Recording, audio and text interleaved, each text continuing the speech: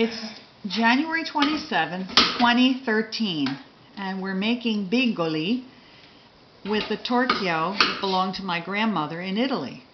And my father is here, who built the bench. My 91-year-old father has more strength than his wife Rose and I put together.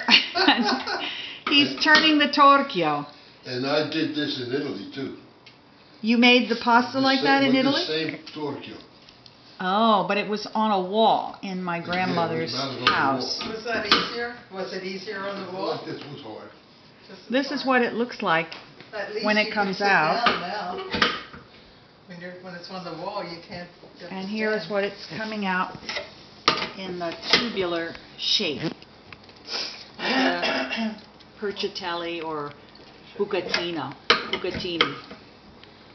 And we have a duck ragu prepared that we're going to cook it with.